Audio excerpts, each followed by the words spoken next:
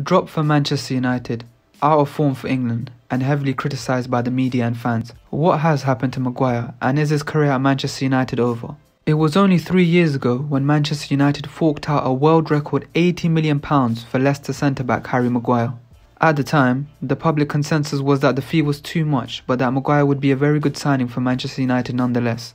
And this was certainly the case in his first season for the club, as he played every minute of Manchester United's league campaign as they finished third. The following season, Manchester United did one better as they finished second in the league and got to the Europa League final. Once again, Maguire had a solid campaign, making 52 appearances in all competitions. It was nothing amazing, but he certainly wasn't playing badly. But in his third season at the club, were when the warning signs were starting to show. Maguire was part of a United defence shipping in goals for fun. In just 38 league games, they conceded 57 goals and finished outside the top 4.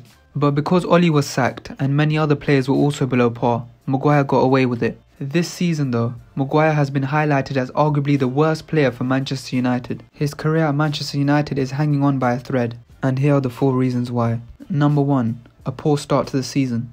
In the opening day of the season, Manchester United lost 2-1 to Brighton as Harry Maguire started in the back line. He then also started the next game, which was another 4-0 trashing, this time at the hands of Brentford. What happened next was a huge turning point in Maguire's career at Manchester United. With Ole Gunnar Solskjaer long gone, Maguire did not retain his place in the starting 11 and new manager Ten Hag dropped him for Varane. Things got from bad to worse for Harry Maguire when the new centre-back partnership of Martinez and Varane changed Manchester United fortunes around. In their first game together, they formed a solid centre-back partnership and helped their side get a 2-1 victory against Liverpool. This new-look Manchester United defence had pace and aggression, 2 traits that Maguire lacked. Manchester United would also go on to beat Southampton, Leicester and Arsenal whilst Maguire watched from the sidelines. Number 2. The return of Harry Maguire. Maguire finally returned to the starting lineup in the Europa League opening game against Real Sociedad. With Martinez and Varane being rested, this was the perfect opportunity for Maguire to stake a claim for himself in the starting 11 going forward. But unfortunately for him, he was unimpressive as Manchester United went on to lose their first game since the last time he was in the starting 11 against Brentford. And Ten Hag once again showed his ruthless nature and didn't make the same mistake twice, as in the next game against Sheriff, Maguire was merely able to get an appearance off the bench. Put simply, Manchester United have lost every game Maguire has started and won every game he hasn't started. Number 3. Leaks to the media. Maguire hasn't just been an issue on the pitch for the Red Devils, he is also proving to be damaging to the team off it. A report from ESPN came out last week in which a source close to Maguire revealed that the club captain believes De Gea is to blame for his struggles this season. He suggested that De Gea's poor communication and reluctance to come off his line is what is causing Maguire problems. The source close to Maguire then bizarrely claimed that Ruben Diaz would struggle in this Manchester United back four too, whilst Maguire would thrive at City. To be playing poorly is one thing, but to take no accountability and throw teammates under the bus is a whole nother issue. Harry Maguire has all but burnt his bridges with the manager, teammates and the fans.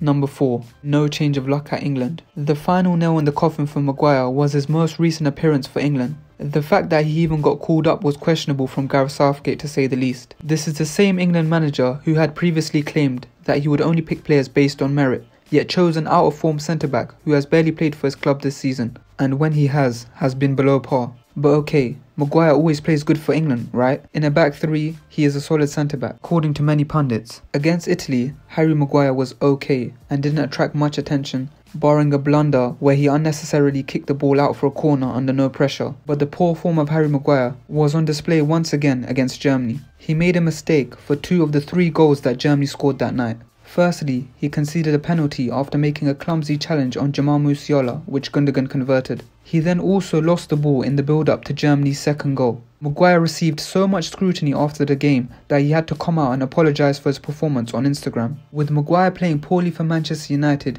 and playing poorly for England, surely even Gareth Southgate will finally decide to drop him if this continues. So is Maguire's career at Manchester United over? Well, he definitely has lost his invincibility at Manchester United. Ole Gunnar Solskjaer is no longer in charge, and Martinez and Varane are the undisputed first-choice centre-backs. Whilst Ten Hag is at the club, it is difficult to see Maguire getting much game time, barring an injury crisis. The new manager has made it clear that he likes pacey, aggressive centre-backs who can play out from the back, and Maguire couldn't be further away from such a player. And with the United captain turning 30 in March, his career at Manchester United is a ticking time bomb. Barring a miracle, it is difficult to see Maguire still being at Manchester United next season. But let me know what you guys think. Does Maguire still have a future at Manchester United, or is he heading for the exit door? And as always, please remember to like and subscribe, and I'll see you in the next one.